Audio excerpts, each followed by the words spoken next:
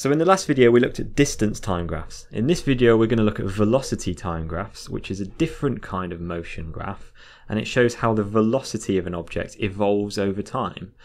We'll do the same thing as we did in the last video. We'll first look at what we can tell by just looking at the graphs and looking at the shape of the graphs, and then we'll make some calculations as well. So let's start then with this graph here. What does this graph here show us about this object and the motion of this object? Well, what's happening? So as time goes on, velocity, you can see, is clearly increasing. Okay, so if time goes on and velocity is increasing, then that must mean that it's getting faster. Okay, it's accelerating. When it's accelerating at a constant rate. So this is constant acceleration. Okay, right. In this second graph, okay, you can see that it's very similar. As time goes on, velocity goes up. Yeah, so it's still accelerating. It's constant acceleration, except this time velocity isn't going up by quite as much. So this is a lower constant acceleration.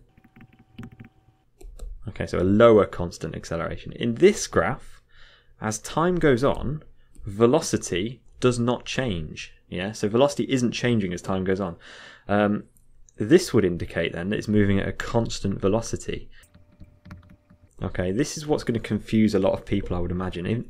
In the last video, we looked at a distance time graph, where a flat line on a distance time graph, a flat line indicates that the distance is not increasing as time goes on. Therefore, it's stationary. But in this graph, the y-axis doesn't have it's not distance, it's velocity this time. Therefore, the velocity isn't changing. The velocity is not at zero. It's got some value, so it must be moving, and it's just not changing its velocity, so it's a constant velocity. But in this graph, as time goes on, velocity is going down. Okay, so if velocity is going down as time goes on, then it must be decelerating. So this is constant deceleration. Finally then, let's look at this last one. So this time, as time goes on, velocity is not changing again, so it's still moving at a constant velocity. However, notice that the velocity is zero. Okay, so in this case, it is stationary. Right, let's have a look at a velocity time graph then with some actual values on it. Now, this one here, it's got 4 distinct sections. Yeah, you can see section A. You can see it's got constant acceleration. It's a straight line going up.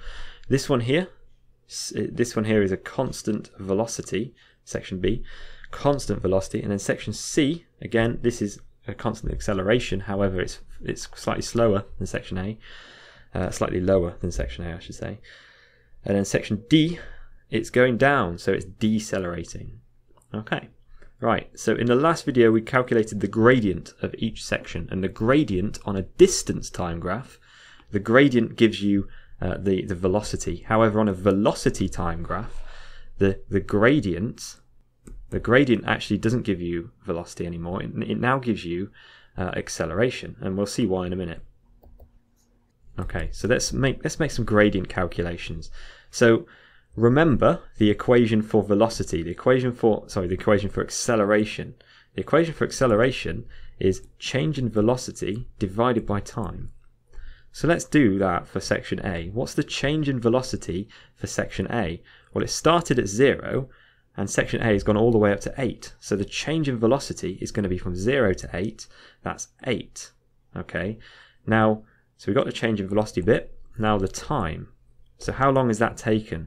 Well, it started at 0 seconds and it's gone to 4 seconds. Okay, so it's going to be 8 divided by 4 seconds. That's going to give us our acceleration. 8 divided by 4 will give you 2. Okay, so it'll give you 2 meters per second squared. Okay, section B, you can clearly see that is not accelerating, so it's 0 meters per second squared. However, it is moving at 8 meters per second. It's just not getting faster. Section C. Right, so section C then, what's the change in velocity? Well, it started at 8 meters per second. It's accelerated to 12 meters per second. Therefore, its change in velocity from 8 to 12 is 4 meters per second. How long has it taken to accelerate by increase its velocity by 4 meters per second? Well, it started accelerating at 8 seconds and it finished accelerating at 12 seconds. Therefore, it's taken 4 seconds for it to do that. 4 divided by 4 will give you 1 meter per second squared. Okay, I'm just going to get rid of that calculation so that we can do the final one. So D, section D, what's happening? It's decelerating. So change in velocity then. So it started at 12, and this time it's finished at 0. If it started at 12 and it's finished at 0, then it's changed its velocity by minus 12, okay, because it's gone down. So it's changed its velocity by minus 12. And to do that, well, it started decelerating at 12 meters per 12 seconds, and it finished at 18. So it's taken 6 seconds to make that change. Minus 12 divided by 6 is minus 2 meters per second squared. Okay. So that minus sign, what's the significance of the minus sign? It means it's decelerating. Okay. So it's decelerating by 2 meters per second every second. Right. Let's talk about another thing we can work out from the graph then. Okay, so another thing we can work out from the graph then is the area underneath the graph. Okay, what do I mean by the area underneath the graph? Well, if I shade this region in, this region underneath the graph here, the orange region, that is going to give us the distance travelled by our object. Okay, why is it going to give us the distance travelled? Well, if you calculate an area, you're essentially multiplying 2 side lengths together. So one of the side lengths is going to be read from the y-axis, which is our velocity axis, and the other side length will be measured from our x-axis, which is our time axis. So if we take velocity and times it by time, you get distance. Okay, so let's work out the distance then. So how do I do that? How do I work out the area under the graph? Well, the easiest way to do it would be to separate your graph into sections. So let's separate this into shapes then. Firstly, we've got this triangle here. Okay, we can work out the area of that. I'm going to separate a triangle out up here as well, and then a square here. Okay, so we've got a square, triangle, another triangle. We can use those. We can work out the area. Working out the area of those and adding them together will give us the distance travelled by this object over this amount of time. So if you think you can do it, if you think you can work out the area of those, then go ahead, pause the video, work it out, and unpause it, and I will walk through it with you as well. Okay, let's start with the first triangle. Okay, so how far? So what are we doing to find the area of a triangle?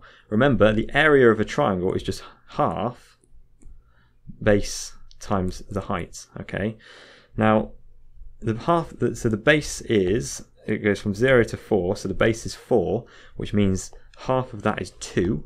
Okay, so it's 2 times by the height of the triangle, which is 0 to 8. So 2 times by 8 is going to give you 16. Okay, so this is going to have an area of 16, and it's going to be 16 meters. Okay, because we're taking meters per second and we're multiplying it by seconds. So meters per second times by seconds, it gives us meters distance. Yeah. Area of this square, the base times the height. So the base, it goes from 4 to 12. Okay, so the base is 8. The height is also 8. 8 times 8 is 64 meters. Okay, this triangle, okay, so the base here starts at 8, goes up to 12, so the base is 4. Half of the base is 2, and then the height is going to be 4 as well, because it goes from 8 to 12. Okay, so 2 times 4 will give us 8 meters. Okay, right, so let's work out the area of the final triangle. The base goes from 12 to 18, which is going to be 6. Half of that is 3. The height, it goes from 0 to 12. Okay, so 3 times by 12 is going to give you 36 meters. Okay, so let's add them all together then to get a total distance. We got 16 plus 64 plus 8 plus 36. That's going to give you 124 meters total. Okay. Right. I will see you in the next video.